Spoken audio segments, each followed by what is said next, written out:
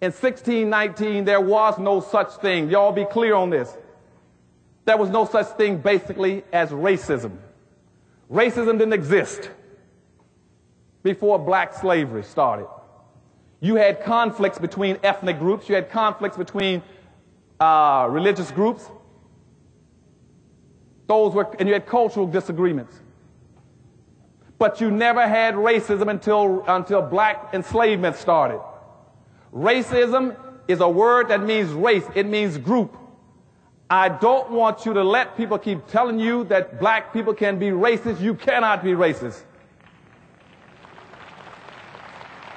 The word does not exist for you. Racism means group-based. Racism means a power relationship. A power relationship between two groups where one group owns and controls so much that they can use their wealth and their powers to deprive and hurt and injure another group. That's what racism is. And no place can you find a black person on earth that can be a racist. Only thing you can get at best is a black reactionary. That means a black person who's reacting to white racism. And I want people to quit calling Farrakhan a racist. Farrakhan is not a racist. What Farrakhan is doing is reacting to white racism.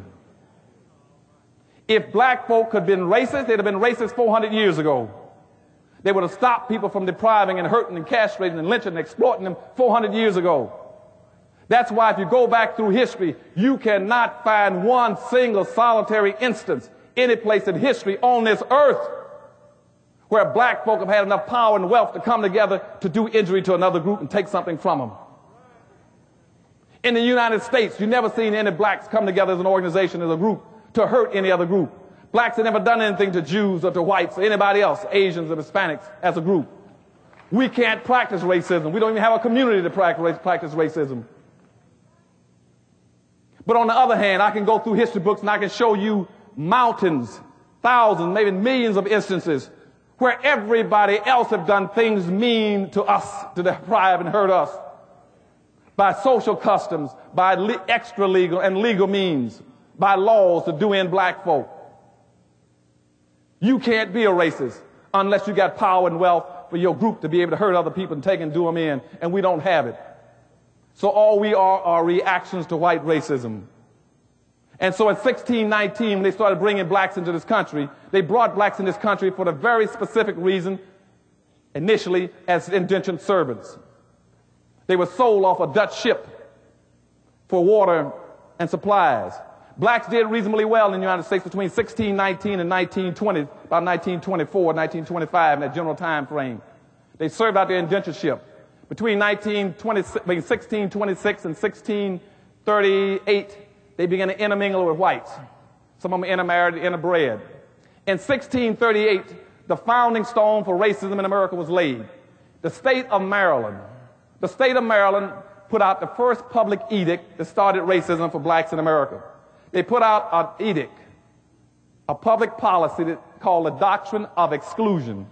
The Doctrine of Exclusion says that black people should never be permitted to enjoy the fruits of white society. That became the doctrine of racism in America in 1638. Now, that was called a doctrine of exclusion. That meant every time you get a chance, exclude black folk out of it. I don't care what it is, exclude them out. What is out of, nowadays, out of welfare, food stamps, whatever it is, exclude them out. Business, anything you can do. Now, that went on from 1638 to 1666, 1665 and more specifically. In 1665, something happened. Because during that period, they were trying to find a way to build the United States. And the European colonial powers were saying, I sent you whites to America to build America, to use the land, to bring resources, to find gold and silver and products back to Europe. And the colonial powers, contrary to what you read in the history books, they did not come here for religious freedom. They weren't fools. They could have gone any place in Europe and worshiped. There was nothing but woods and bushes and trees over there. They came here specifically to get wealth and resources and gold. And what they kept telling the European colonial powers was that we can't do anything with America because we don't have a labor force. And somebody said, yes, we do have a labor force.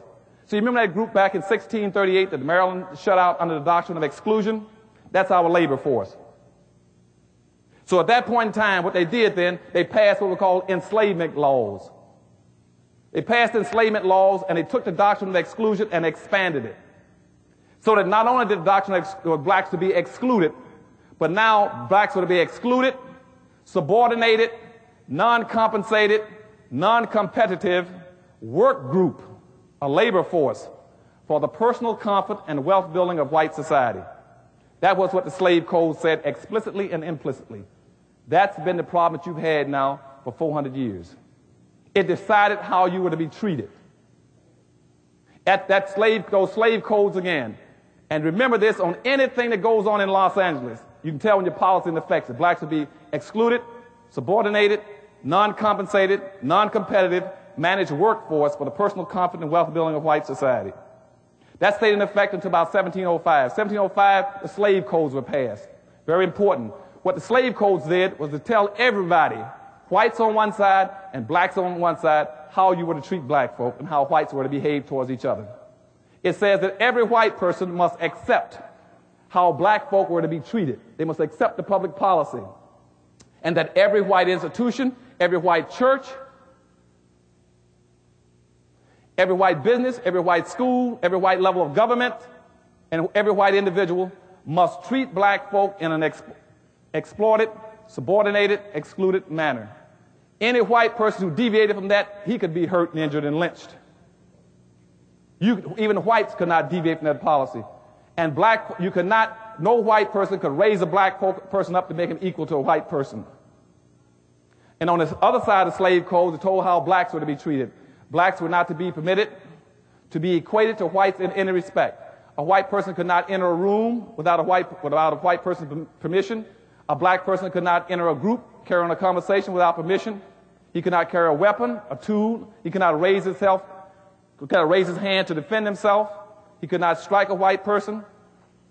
He could not be called out after dark on certain times, carrying a weapon. And he couldn't even look out, some cases, he couldn't even look out the same window the whites looked out of. That was a subordination. He could never be put in a position of power and authority. Now, those what the slave codes did. And also the slave codes attached to that was called the Diversity Act of 1705. It says to make sure this thing works, every time you get 6 black folk together, make sure there's 1 white person included.